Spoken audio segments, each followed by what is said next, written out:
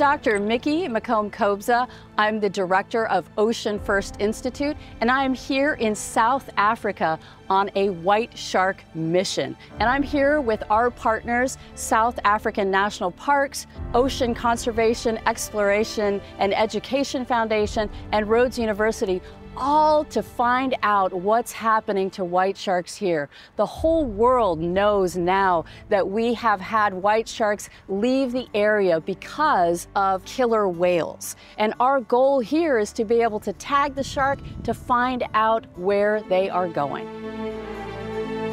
I'm Dr. Alison Cook. I'm a marine biologist with South African National Parks, and I do research and monitoring on our marine protected areas in South Africa. Robben Island is a marine protected area adjacent to the city of Cape Town, and it's one of our recent marine protected areas declared in 2019. It's an area that's very, very well known as the site where Nelson Mandela was imprisoned for many years. It's a World Heritage Site, but we don't know a lot about the marine life. What we're trying to do here is get baselines of the marine life so that we can monitor our management into the future, how well our marine protected area is doing.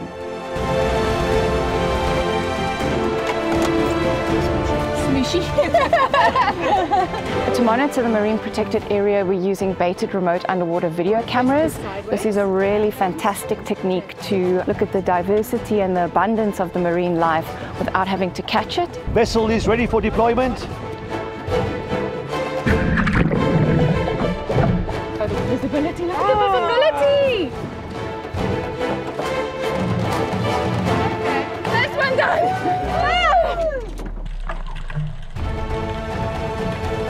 Temperature is 15. This point, that way please, yeah. The Robben Island Marine Protected Area is a very large marine protected area. We've got 6 baited remote underwater video cameras, and what we have to do to cover the whole area is deploy these 3 times.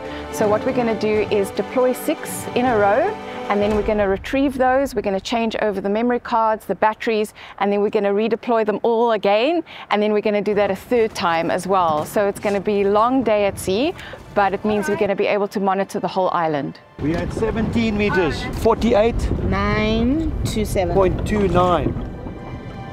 So we are at Robben Island right now, and we're going to tow for microplastics using this plankton tow net.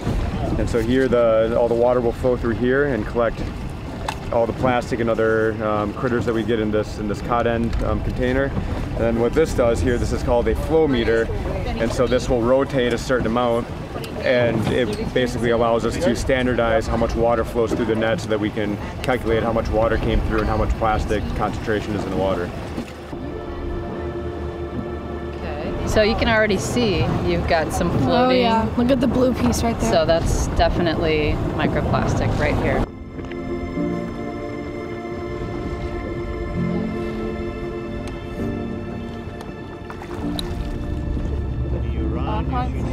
Oh, there we go. Okay, thanks Steph, that was brilliant. Oh my goodness.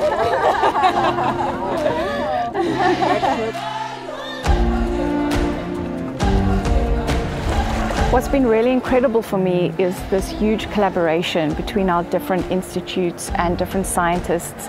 And what's been extra special for me is having Yonela and Sasanda join me.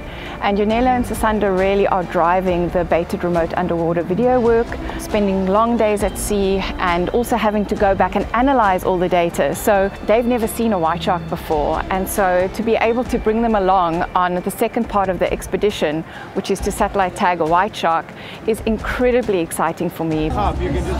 Well, we got a seal here, male, about a 6-7-year-old that's captured quite a big octopus.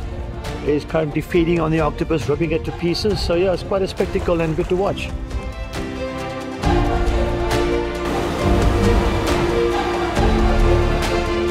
We have 12 more stations to go. 12 more stations. Hang in there, hang in there. Oh, my trainer will be proud. 7 more. 3 more. Last one! Come on, sir! Come on, sir! Pull on! This really is the last one. Oh, that's the end of the day. The end of a long day.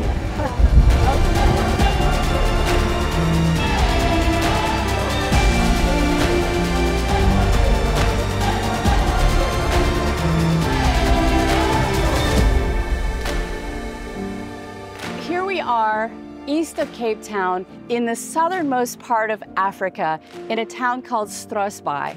And we're here because we think that the white sharks are moving east. Yeah, because then we've got that one. My name's Alison Cook, and I'm a marine biologist based down in South Africa, and I'm joining on board this incredible Southern African white shark mission. We're going to try and locate an elusive white shark. The thing is, these animals have changed their distribution, so we're hoping to find one. If we do, then the aim is to get a satellite tag onto it to try and find out where it's spending its time. We've got these satellite tags, and it's the day before deployment. We're going to set them up and program them for about a year.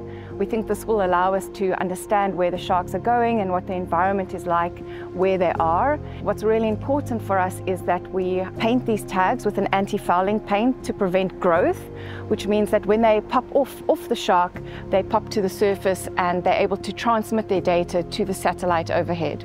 So this tag that Alison's setting up here looks like this. It's an umbrella dart head. So the idea behind this is the needle goes right through it like so, and then that attaches to the spear gun or the tagging pole, and then as the shark swims past, it gets embedded. We are going to go out and see if we can find one of the elusive Southern African great white sharks. And if we do, then the aim is to get a satellite tag in the animal.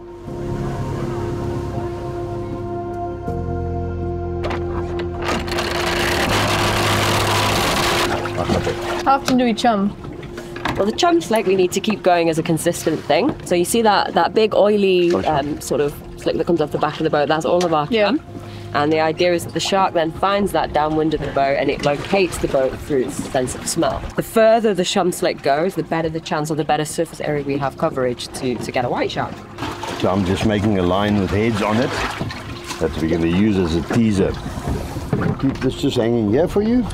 How to tag a great white shark? Well, many people think it's easy. In actual fact, it really isn't. First and foremost, you need to get that white shark close enough to the boat in order to reach it with the tagging gun or the tagging pole, and you need to use a bait line to do that. So white sharks often, when they approach a vessel, they'll circle the vessel, and so then what we use is just a fish head on the end of a rope in order to lure the shark close enough so that we can then deploy the transmitter in the sweet spot. And that sweet spot is located right around the dorsal fin area.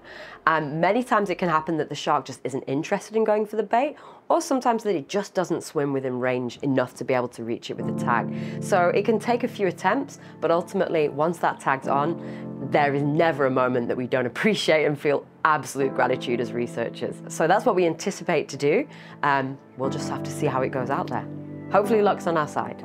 What does this tool do? This is a very basic environmental probe, so it's monitoring dissolved oxygen in the water, exact sea surface temperature. There's no reason, looking at the water parameters now, why a white shark wouldn't be here. It's not like we've got low oxygen or low temperature or anything like that. It's actually perfect. Yeah, now we just sit and wait.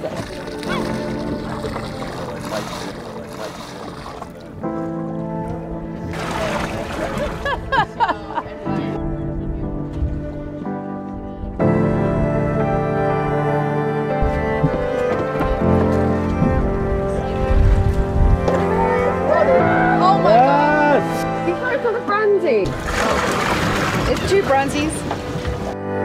Well, we're hoping for white sharks, but it's cool to see these bronze whalers too. Yeah.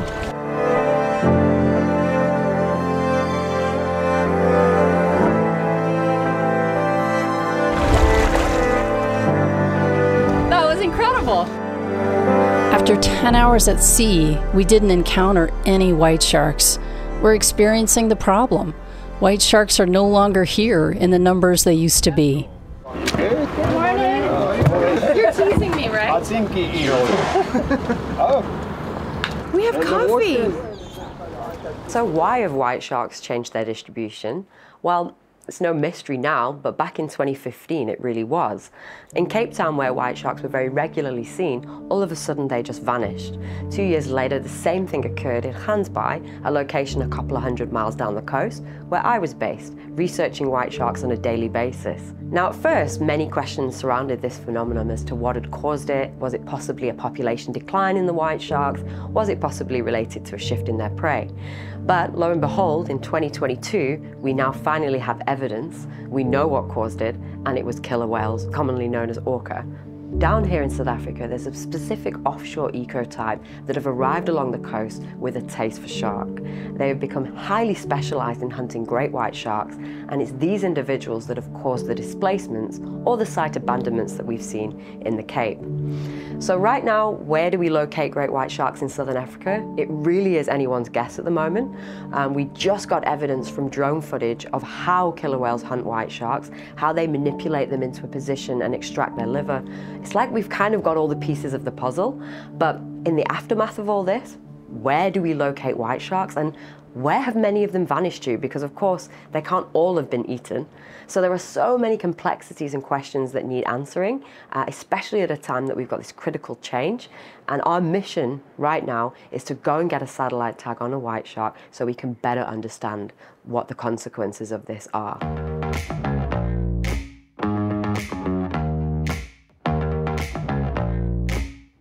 Sorry, Carl. So we're going to be deploying a baited remote underwater video camera that's going to sit on the sea floor, and it's a nice reef area, so we expect to see quite a lot of reef fish and maybe some species of shark. So this will sit down for a couple of hours, and then we're going to be able to film those and see what's around us here while we are waiting for the white sharks. Well, let's see what we get. But yeah, it's great, just as another visual target to keep the shark interested.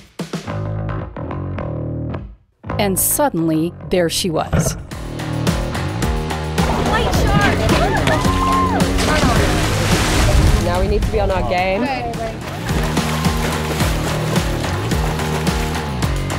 So Lisa, upstairs, if you just give us visuals, if you see the shark coming round. 6 o'clock. So it can be quite challenging to get the satellite tag on the shark, and sometimes we might just have one chance. Maybe we're lucky and we get a second chance. And what we're going to do is use a modified spear gun, and what this does is allows us to insert the tag at the base of the dorsal fin. So we're going to put the satellite tag on the spear gun, and then as the shark is swimming close to the boat, we're going to try and deploy this tag right below the base of the dorsal fin. But it can be really challenging because the shark has to come a specific way, you have to have a specific amount of force, and the boat is rocking and there's a lot going on. Turning. Too far. Yeah, good. Very beautiful. Go, Alison. Oh, I normally use a tagging gun.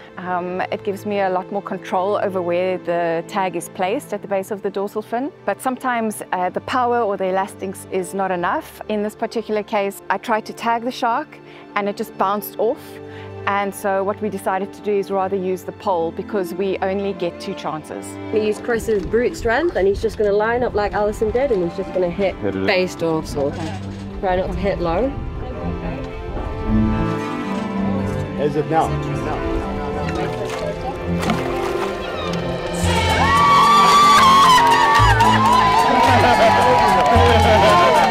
That's my first satellite tag deployment.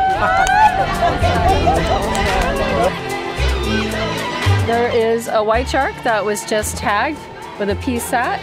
That's going to help us understand where the shark goes, and it's going to help answer some questions that the South African biologists are trying to understand, and it's just one more tool in the kit that they have to answer these questions and to figure out where these sharks are going. Mission accomplished.